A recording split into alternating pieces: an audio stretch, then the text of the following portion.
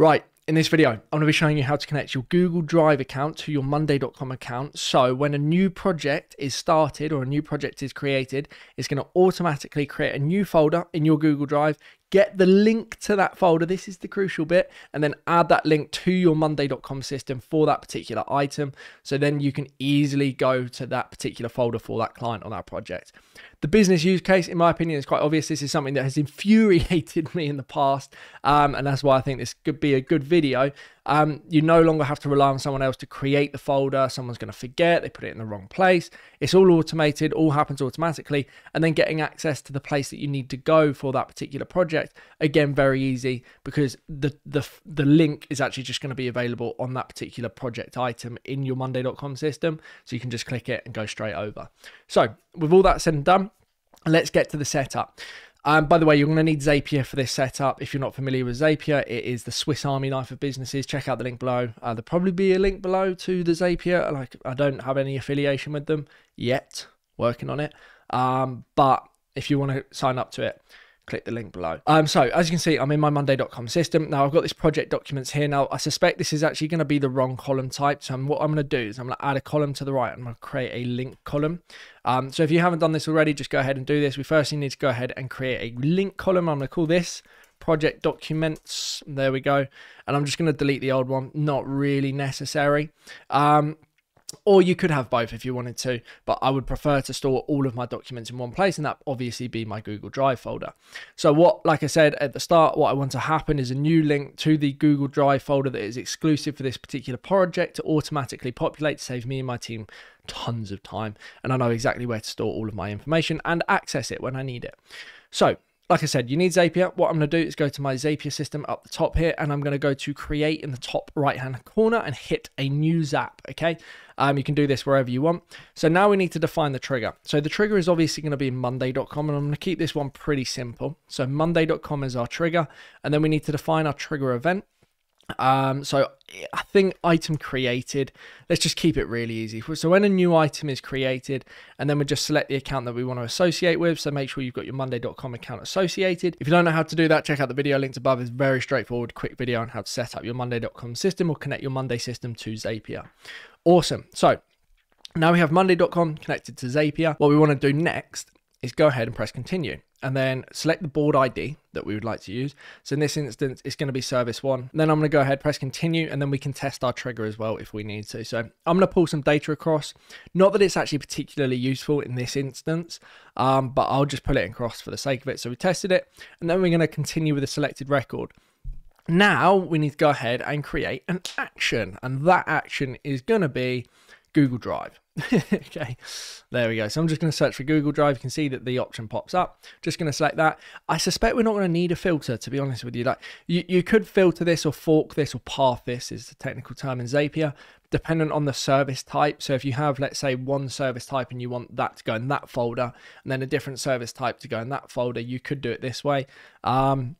I'm just going to keep it simple. When an item is created, anytime a new item is added to our project board, I want a new folder. So we're going to go action event in the top right hand corner, and we're going to scroll down. We're going to find create folder. Really, really easy. Go ahead and hit continue, and then we need to select the drive that we're adding it to. So we've got a few different drives. I'm going to add it to my CRM Crew network drive. So we then need to select the parent folder. So as you can see, I've got a few different options. I've created a system demo folder for the sake of this video. Now you can click into this. However, what you can also do is path it as well. So you can go to your top folder if you want to. If I clear the selection and just show you again, you can click in and then click in again. And let's say within clients, you've then got another folder and another folder. So you can path into where you would like to create your folder. It's really, really easy. So I'm just going to select clients. In the clients folder, I want to create this new folder, and then the new folder name is going to be from the actual item. So I'm going to press the plus button on the right hand side, and I'm just going to call this the pulse name. So essentially what I'm saying is the name of the item is going to go ahead and be my folder name. What I might actually do is just pull the test for this information because it's slightly more exciting. So let's just go ahead and do that quickly. I suspect it'll be item 8. It is indeed. Awesome. So I'm just going to go ahead, press continue with selected record. And again, in the folder name, it's going to be the Pulse name still, but it's Nick Boardman - Google Calendar example. That was from a separate video. If you want to check out how to integrate your Google Calendar, check out the link above. Go ahead and then press continue. And then all we need to do is hit test step. Okay. So now we have tested the step 2, and obviously that has now created a new folder in our clients. You can see here, if I go to CRM Crew Clients, you can see that that is now automatically created. I didn't create this. This was automatically populated. If I click in, that's got the name of the item that we just had. So that's kind of step 1. Obviously, that's fantastic. So now we've gone ahead and created the folder. We have all of the information. So it's automatically populated, such as the things like the link. Now, the link we're going to need is the alternate link. This is the one that we're going to use. And that's what we would distribute. We want to push that back to our Monday.com item and then have that in the link column, so anyone can just go straight over to that particular folder. So that's what we're looking for, is the alternate link. Now, there's one thing that you're probably going to be aware of, is like the sharing permissions. So I'm just going to show you how to set that up. Now, obviously, within a Google Drive, especially a shared drive, your sharing permissions are going to be very, very different or varied. Obviously this is going to be subject to you and bespoke to you and what you want to do, but what we can do is create a new action event in Google Drive. So we pull up the Google Drive app here, and the action event is sharing permissions, so we can actually add file sharing preferences. So if I go ahead and press continue, I can go ahead and select the file ID. Now the file ID is actually created when we create the folder. So if I press the 3 dotted button on the right hand side, go to custom, go to create folder, and just collect the ID. And then I can define the sharing preferences. So this is something you'll all be familiar with. Anyone at your organization with the link can edit, view, comment, blah, blah, blah, blah. Specify an email address share the file with. So if I select that as an option, I can actually add that email address. So hypothetically, if you wanted to extract the client email, you could very well do that. So what we would have to do in this instance is add a mirror column to the contact and then pull that information across, and then we would be good to go. And then we could use that email to invite the client to that particular folder. And then you can obviously define their sharing role as well. And this is, again, stuff you'll probably be used to.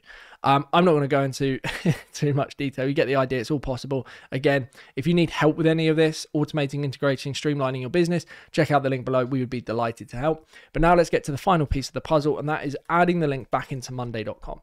So I'm going to hit Monday.com here. And then action event is change multiple column values. Okay, so that's the step that we want to do. Press continue and then select the board ID. Hit service number 1. So that's obviously the board where the new item is created.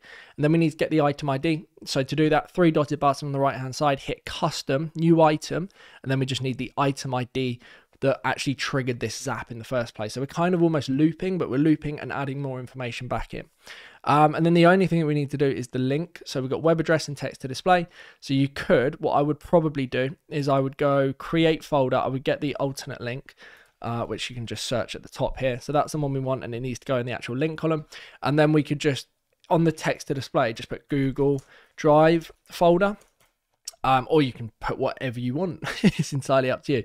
And then just hit continue. And then we're going to test the step. So this information is now going to push back over to Monday.com. Just want to make sure it's working. So if we now go to service number 1, you can see here that project documents are available. I can click into this and it's going to automatically take me to that folder that we've just created. Now, let's just test this just to make sure. So I'm going to call this example project or YouTube demo video for the people. I don't know, the crew maybe. That'd be cool. So hopefully what I'm waiting for is that, oh wait, hang on, that's not going to work. So I'm going to actually publish the Zap. I do apologize profusely. Let's just hit publish in the top right hand corner to start with. And then I'm going to go ahead, and once this is published, I'm actually just going to duplicate this. So hit duplicate, because I'm not going to write that out again. Hit duplicate, and I'm waiting, obviously waiting. And what should happen in a moment's time, it should automatically appear, is the project documents link. Voila, French, I don't know.